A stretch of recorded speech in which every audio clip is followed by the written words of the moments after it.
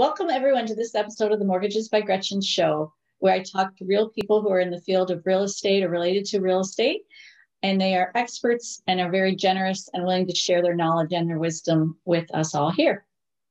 And the goal of the show is for you to get some information and tips to help you with your goals in owning real estate, owning a business, and to take some guesswork out of what to do or who to call when you have questions. And today I'm very happy to have Anna can you pronounce your name for me, Anna? Make sure I say Anna Rejab. Anna Rejab, thank you, with me. And I have known Anna for a while. I just never thought to ask her how to pronounce her name. Anna is a business development manager with CIBC Business Banking for Scarborough and the Durham Market.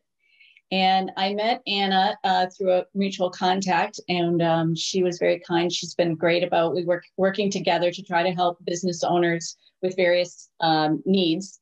And so I'm very impressed with her knowledge, her passion, her ability to connect people, and just having a really great presence and attitude. I just love being around Anna. She's an amazing, enthusiastic person. And so, Anna, I'm going to let you also introduce yourself and give any background before I ask you some questions. Thanks, Gretchen, for having me over for this virtual chat. And I'm also very, very happy to have met you. I know we connected immediately. I like the way that you have empathy for someone that's about to start to own a business, a property, that you give the best advice in their best interest. And so that's what attracted me to start working with you and to continue working with you. So I am part of the CIBC Business Banking team. I always like to say that when you look for a bank, look for someone that is beyond that just offering financing and then just say goodbye and then see you next year. Look for someone that's going to be your partner. For example, let's say, oh, I'm expecting a new contract. I don't know whether I should sign that contract, whether I'm able to meet that contract. Of course, you have your accountant, your operations manager, your team, but look at your business advisor as part of that team. Your business advisor can bring expertise such as cash flow. You can go through your business advisor and they can show you, this is the impact on your cash flow. So this is what you need to bear in mind if you take this additional contract. These are the parameters that you can change to make this cash flow better so you can take up this contract. So look at your business advisor, not just someone to borrow money from or to call up that my credit card got declined, can you help me? It's not just servicing and financing, but it's a lot of advisory. So my passion is to help business owners achieve their ambitions. And then I help not just my clients and prospects. Throughout the pandemic, I immediately got on the phone and then just opened up Google and just call various business owners around, from Pickering to Oshawa, and just say, my name is Anna from CIBC. I know you're not a client, but I just wondering if you know your options out there with regards to all the government programs to help you in this time of need. So I did a lot of that because there's not much the business development I can do. What I can do in the meantime is to offer advice so that we can all, get out of this together and then come out of the water together. I love that. That's it. Yeah, that's fantastic. And I do get that from you as well. It's not just a one-time transaction. It's about, you really do want to help people in the long run and be a true partner. So that's awesome. So what is business banking, and is it something for all business owners, or do they need to be a certain size? What's it all about? Well, of course, different banks have different ways of categorizing business owners and different job families, but CIBC specific, we look for business owners that needs a minimum of $100,000 in terms of financing needs, or they want to place a deposit of $250,000, or that we see in the next 2-3 years, they're going to get there. So we want to help them get there.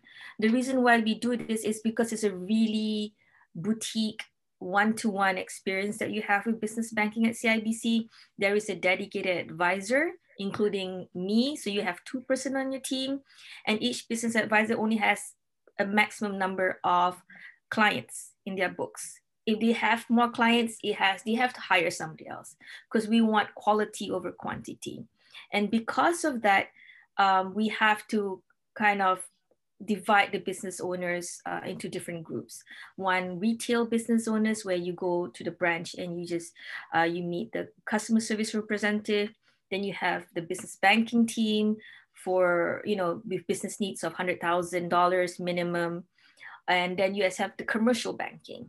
And the commercial banking has different sizes too. We have commercial banking independent businesses where they need a minimum of about $1 million to $5 million.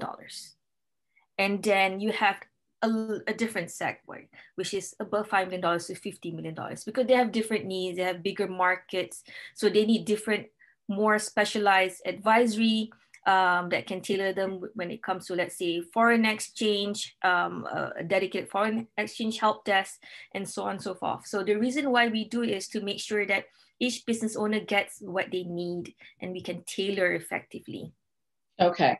And if it's a startup, I guess it depends how big a startup it is, but how would that process look like if someone comes to you up front? They're just either already started the business or they're creating the business. How do you support them? And what's the process? Startups, we always do CSBFL. We tend to prefer CSBFP, Canada Small Business Financing Program. It is a program designed by the government that makes it easier, give them easier access to financing, because the government acts as a guarantor of 75% of that loan amount. For startups, if you are buying a franchise, you immediately become a business banking client. Okay. If you are a professional, you are opening your dental practice, you immediately become a business banking client, because we know that where you're going to get there pretty fast. And with regards to startups, we take care of the doctors before they become the doctors. So they enjoy the fantastic rates as a student.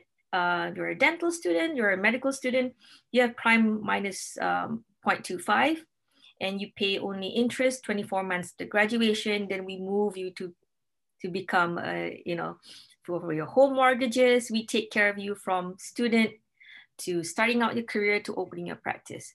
So that certain blocks and certain types of industry becomes a business banking client from the start. And then some of them later on graduate to become commercial banking clients with, a whole different suite of advisory that they need, especially when they open a second practice and so on and so forth. Okay.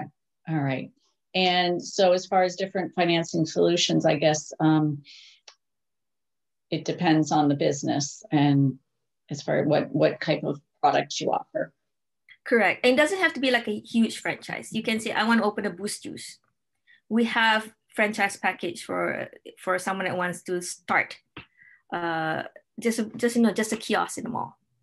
So okay. It doesn't mean it has to be a big thing, because we have all these relationships that we have signed with franchisors.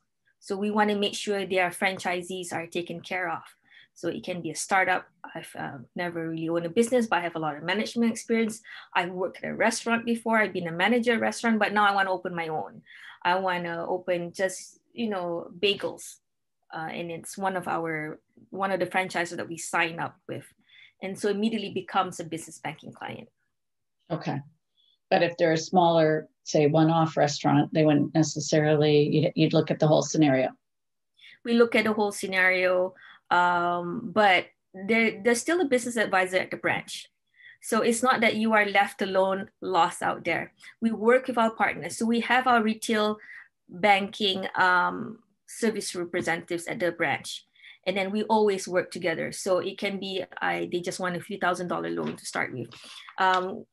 I've helped process, and all the business advisors are the same, help process $10,000 credit.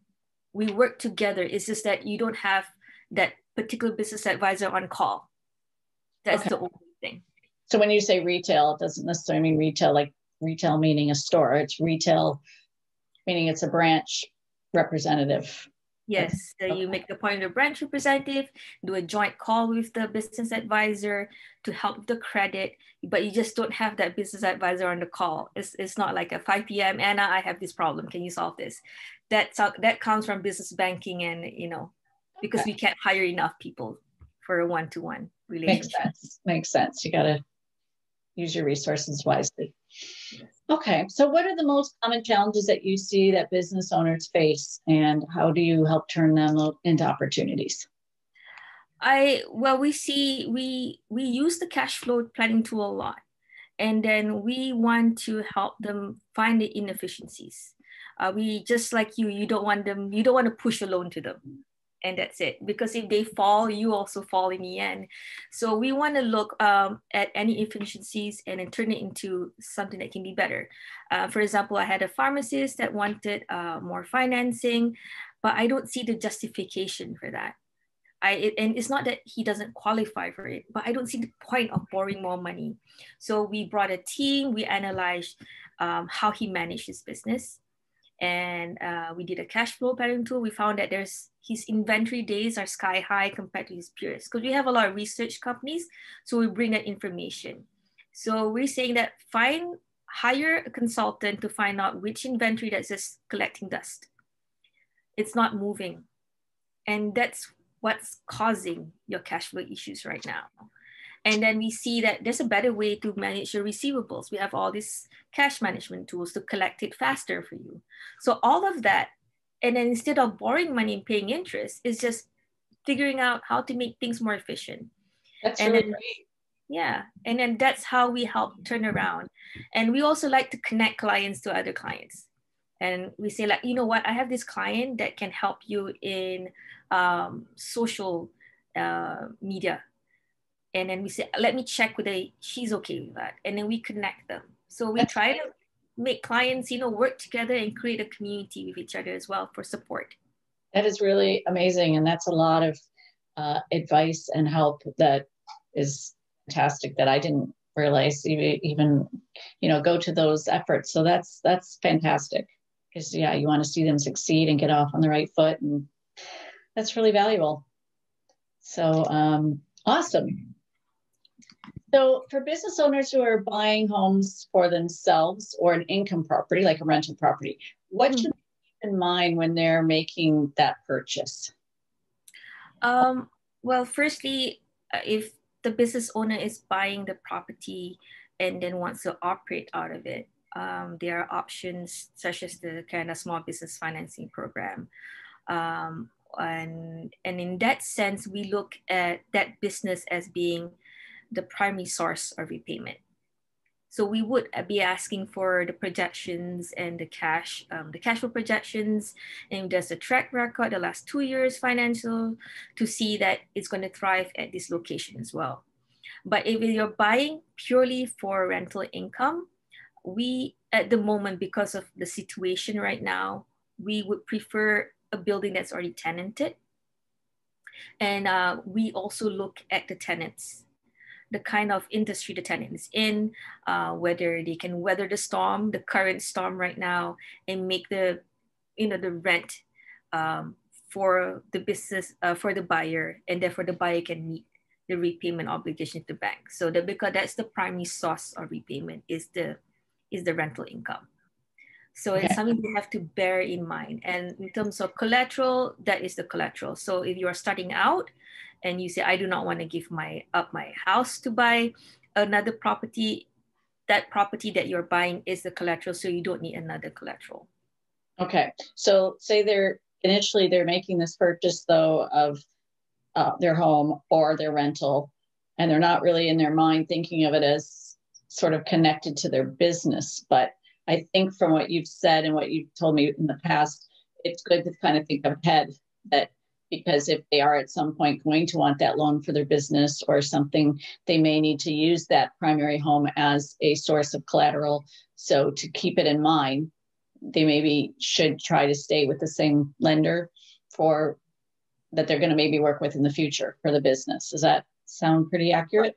If you're going to take a business loan, and that business loan most likely will be asking for collateral. Let's say you want to open up a restaurant 3 years from now, and you kind of figure out I would need $300,000 for equipment, another $300,000 for leasehold improvement. I need $600,000. It's a franchise, so it's going to be quite easy to get, relatively compared to just your own idea. But still, the bank will be asking for a piece of asset to secure. So I know I'm going to do that in 3 years from now. And so there are two ways. If you already know that a particular bank is going to be a great bank for your business banking needs, it'll be a good idea to have your mortgage through that bank as well, your personal home mortgage that you're buying right now. However, of course, you're shopping around and then you say like, okay, bank B is where I'm going to do my business banking. But right now, bank A is offering great rates for home mortgages. Don't tie yourself for more than 3 years, because a business banking team will be asking for the collateral and no bank wants to come second. So you would have to pay breakage fees from another bank to bring it over.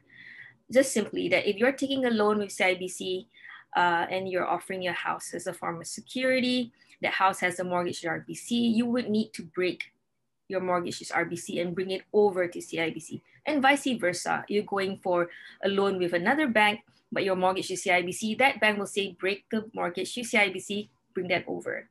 So if you can plan ahead, I'm going to do this in 3 years from now. So I'm only going to sign up for 3 years. So after 3 years, I'm free. I can move without breakage fee. Or maybe do a variable rate, which has lower penalty to break. Correct. Correct. I just refinanced my own house and it was just a $3,900 break. So it was worth it to move my mortgage. Yeah. Yeah. Okay. Perfect. So that's good to tell people plan ahead. Sure. Look at your whole picture at the same time. So that's good. Okay. And I kind of, and what would your advice be with someone if they're considering investing in commercial property? I know we discussed about tenants, but I think that on my mind, we were talking more about residential, but on the commercial side, maybe you can expand about that in the tenants or what else they should keep in mind if buying commercial property. For example, I mean, at the current rates, let's say you're asking for a loan of $500,000 to $550,000, a business loan to buy commercial property. And then the primary source of repayment will be the rental income. So it's a good idea to have the building already tenanted for the next few years, especially the years that you are the next 3 years at least. And then it's actually how we work it out is we look at how much the repayment is going to be per year, and you have to be over a certain point. So for 500, 520, 550, and we look at this ratio called debt service coverage. And then from there, we flip it and we see you need to have $48,000 of rental income from this property to have this loan. And what's your debt service coverage? Is there a kind of a minimum ratio that you're looking for? We look at about 1.3 when it comes to commercial properties. Okay. Yeah. You don't know explain what the 1.3 means in terms of. We look at how many times the income is over the debt. I mean, if it's just a simple other kind of business loan, we look at your revenue and we add back interest, depreciation to see your real revenue. And then we get the repayment terms for the loan that you're applying for. It has to be the number of times over that repayment. So basically 30%. 2 to 1 will be an ideal. You know, we would love to see someone that can say, I want to repay, the repayment term is $10,000 a month, and then my income is $20,000. So that's fantastic, 2 to 1. But 1.32 is something that we can accept because it is a building. And then so, because I'm actually just doing something that's about $520,000. So that's why I have the numbers in my head. It's not because I'm a math genius, but so the repayment terms, and it works out like the total rental income for this 3-story building has to be $4,000 a month, gross, not net. Perfect.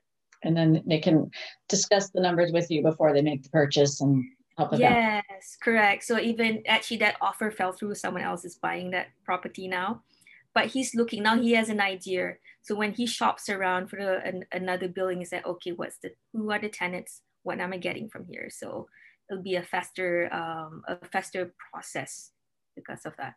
Okay, perfect. So what's your last piece of advice for Canadians right now? Also for me, take some time for yourself. Do the things that you love. I love to read books. And then, sometimes I take a night off just to read books and do Netflix binging. Or I started a new hobby. I started baking because of the pandemic. Because, what do I do a Friday night, Saturday night? There's only so many board games I can play with my kids. They're in bed right now. What do? I bake. So find something to occupy your time that makes you happy, because we need to be in a happy state of mind to move forward. This will pass. This will pass. And of course, find support, whether it's a virtual book club, Zoom calls. Although some people say they have talked more with their family and seen more of their family through Zoom than they ever did before the pandemic, because there's that, okay, now we can just Zoom, we don't have to drive over. But find your support, find your tribe to help you through this. I love that. Well, thank you so much, Anna. Thank you for that advice and all of your tips. I'm sure a lot of people are going to be really interested, especially those who maybe are just embarking on new businesses or commercial purchases. You're giving a lot of amazing advice. So thank you so much for your time today. Thanks for having me.